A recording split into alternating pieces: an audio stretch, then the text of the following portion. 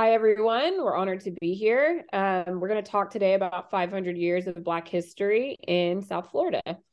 My name is Dr. Portia Hopkins. I am a data curation and community archiving postdoctoral research associate at Rice University in my third year, and this is a fellowship that's funded through the Council for Library and Information Resources. My name is Luling Huang. I'm also a CLEAR postdoctoral fellow. I work with the data curation for energy social science at Carnegie Mellon University. And my name is Synatra Smith, and I am the CLEAR/DLF postdoctoral fellow in data curation for African American Studies at the Philadelphia Museum of Art and Temple University Libraries. So this project actually developed out of another project that Portia and I were working on for the Association for the Study of African American Life and History and the National Park Service. This project was a lot more historical in order to document the 500 years of Black history throughout the region known as South Florida, which includes Palm Beach County, Broward County, Miami-Dade County, and Monroe County. So you get Palm Beach all the way down to the Florida Keys. And while we were working on this, we found out that we had an opportunity to apply for a micro grant, which would afford us the opportunity to bring on Luling in his data scientist capacity and kind of expand the original goals of the project and do some additional work. Yeah, I was very happy to join this project with my experience working with quantitative social science data and also some expertise in energy social science and energy poverty. So one of the great things about being able to expand this project was that we were also able to expand the objectives so that they also aligned with our expertise and our research interests. And so you'll see in the objectives, there's some data science things, some human geography things, anthropological and ethnographical things, and historical things that are all kind of embedded into this. And it was really great and an exciting opportunity. And we were very grateful to CLEAR for providing us access to funds so that we could expand this project and, in essence, expand the research that we were able to complete for the project. So we're going to talk a little bit about the data collection and analysis. As mentioned before, I am a historian and a community archivist. So I was very much interested in the primary and secondary source research. I am the type of person that likes to be in a repository. I enjoy being in the archives. So I was very fortunate to be able to take 2 trips to Florida to look through their archives and their repositories. We met some incredible people there, including Dr. Dorothy Fields in Miami, and then also Emmanuel George out in Broward County, who was able to point us to additional primary and secondary resources that we were able to use to document the history there. We were able to identify 5 major themes in this 500-year historical study, including labor, politics and activism, Black excellence, and Black culture. So the other part of this project is to visualize the geospatial social inequality in 4 counties in South Florida. In order to do that, we first pulled the data from the US Census, the US Department of Energy about energy poverty, and also the Centers for Disease Control and Prevention about air quality data.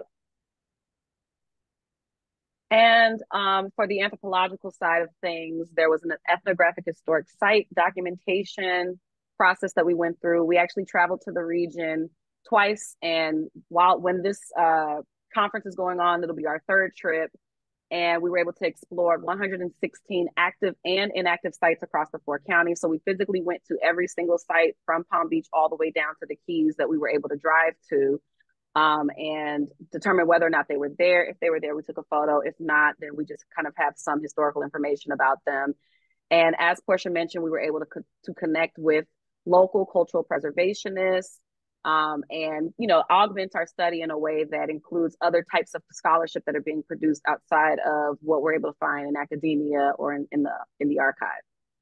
And so the last step of the project was to bring all of these different areas together into a collaborative multimedia story mapping environment through ArcGIS story maps.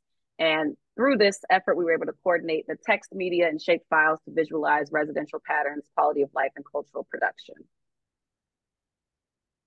So in here, I was able to actually embed our story map. And the first thing to understand about ArcGIS story maps is that it's like semi-collaborative.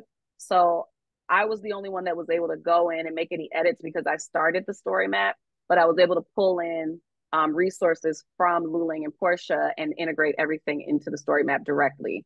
We thought it might be helpful to organize things by county. So you'll see at the top, there's a bar with each of the 4 counties that are included, and you can click on them and it'll take you directly there, and you're able to see all of the information that we have about each county.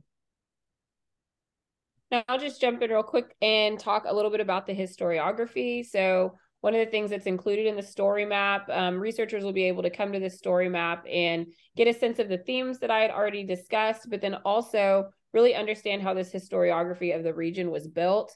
We spent a lot of time trolling footnotes, trying to figure out who these scholars were in conversation with and who they were referencing. Zotero was definitely our friend for these collaborative projects, and turns out those annotations are a fantastic way to keep tabs on what resources are going to be most useful for telling these stories. So we were able to pull this together in an abbreviated historiography that we included on the story map. And so, as I mentioned before, we were documenting the historic sites by county. So within this Palm Beach County map, you can see all of the sites. There's actually 23, I believe, total, mostly churches and schools in the case of this particular county. But we were able to bring those photos in and have, an image of it. We were able to take it. In some cases, it's actually a satellite image because there's like geological formations that are relevant to Black history in some type of way. They were named after someone or something like that. So we've got the images as often as they're available, the name of it and why the site was significant to the study, and any type of web presence that is available about the site itself.